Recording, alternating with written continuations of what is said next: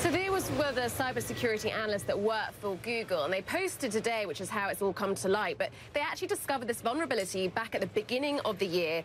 They told Apple on February the 1st, and by 6 days later, Apple had updated their software to fix it. Now, it's interesting because it's not the phones themselves that were hacked as such, it's websites, unnamed websites that receive thousands of visitors every week. And when an iPhone that was vulnerable visited that website, essentially some sort of security implant could be implanted onto it by a hacker who could then access, and there's a long list, your contacts, your photos, your location, data from apps like iMessage, WhatsApp, Telegram, Gmail, Google Hangouts. And Google says that the group that were behind this were there for about 2 years, a minimum of 2 years, they believe. And we just don't know what the scope of it is at this stage. But what's quite scary is how we're only finding about it now. And what we don't know, and there are so many questions, and we haven't heard back today from Apple or Google, is, was the data actually successfully stolen? If it was, what has it been used for? Is it still out there? Who was impacted? Was I hacked? What were the websites? They're unnamed. We just simply don't know.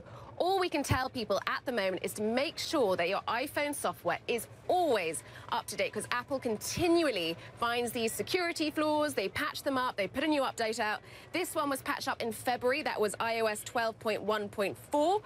Right now, you should be streets ahead of that. If you go to your iPhone, go to your settings, go to General, About My iPhone, you should currently be on 12.4.1. What is so important to remember is we don't know what the security flaws are right now. They are continually being patched up. You don't want to find out months down the line that potentially your iPhone has been hacked because you didn't keep it up to date. Uxbridge in South Ruislip, a quiet suburban area in West London you probably haven't heard of. My name is Ali, I'm the local parliamentary candidate here, so I'm standing against Boris Johnson. We're just going around saying hello to everyone. Fab, hello. But it could be a key battleground in the next general election. The residents here have the power to topple the Prime Minister.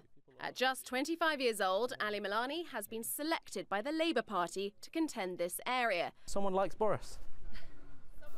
Yeah, make a note of the date and time. It'll go down in history.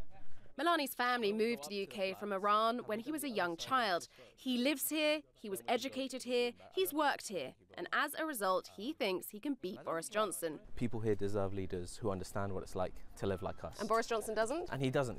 I mean, if you dropped him off at the end of the road, he wouldn't be able to find his way home. Despite this traditionally being a Conservative safe seat, Boris Johnson's majority halved in the last general election, and Labour were hot on his heels.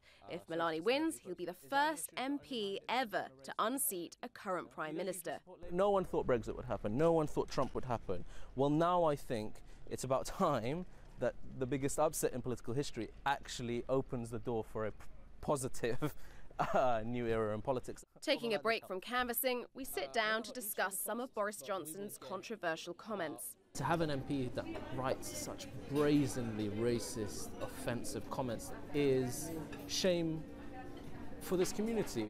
Johnson has apologised for some of his past comments. However, he isn't the only one coming under fire for what he said. In the past, Ali Milani himself made anti-Semitic comments on social media. The comments you raised were when I was a teenager and when I was very, very young. That doesn't make them right. It's not an excuse. I have apologised. And actually, I've tried to take some really serious steps to rebuild trust, going on trips to Auschwitz and Birkenau, all the way to reaching out to the Jewish community, doing anti-Semitism training. Despite past controversy, Ali Milani is the Labour candidate. But do voters know who he is? No.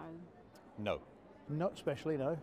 Clearly, Milani has more doors to knock on. He may not have Boris Johnson's celebrity. You think I need a haircut? I think people are looking through the door and not opening. I need a haircut. But he has plenty of charm. Must be the hair. If the residents of Uxbridge and South Ruislip would only open their doors to hear it. 89.